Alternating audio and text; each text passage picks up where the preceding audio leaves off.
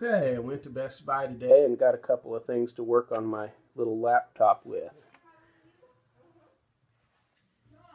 There's a cable to clone the original hard drive, and then here's the new SSD hard drive that I want to put all the stuff on.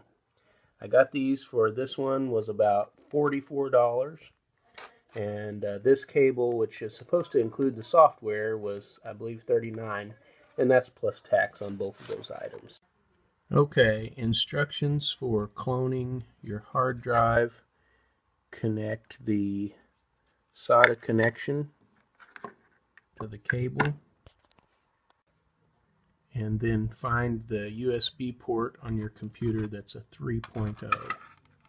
I only have one 3.0 USB connection on this computer, and it's over here on this side.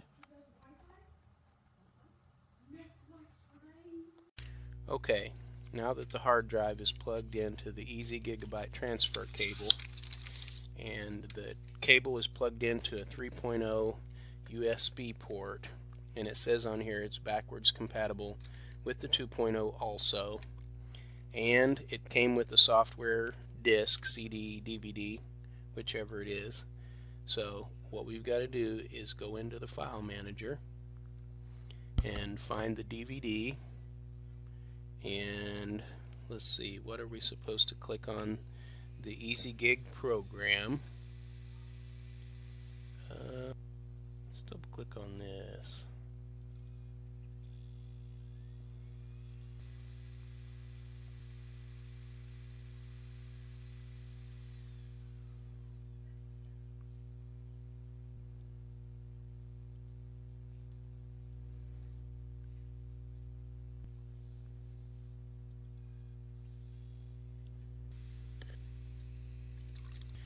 Okay, on this screen it's asking for me to select the hard drive, and it's not going to be a USB, so it's going to be this one, System NTFS. That's the file system that Windows uses.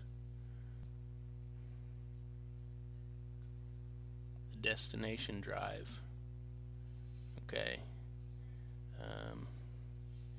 PCIe card reader, no. So this is a SATA wire, yes.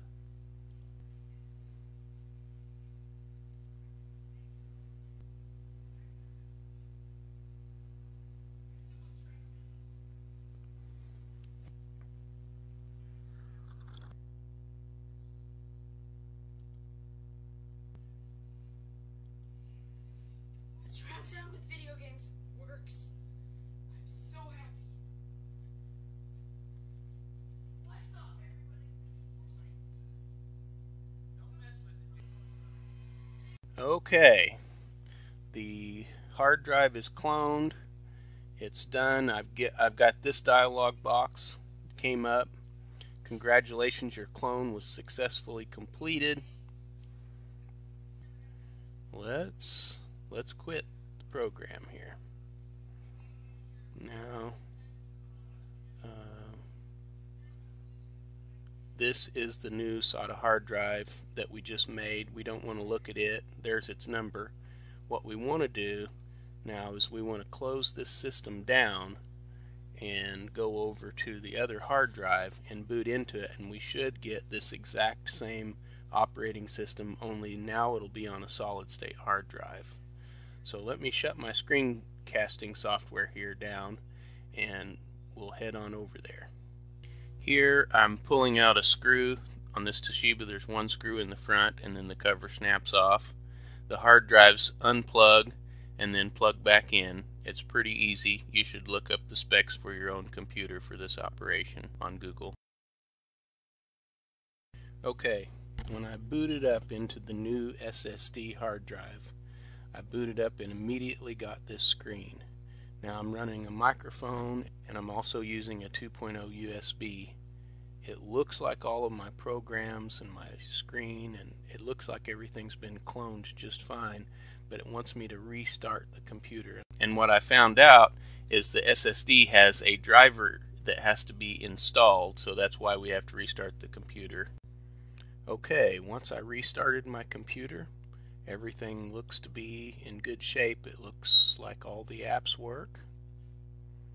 not going to take a screenshot right now, but let's see if SketchUp will start up. It looks like that's going to start up normally.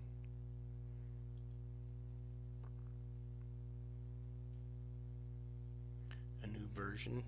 Remind me later. Looks like the 3D works just fine.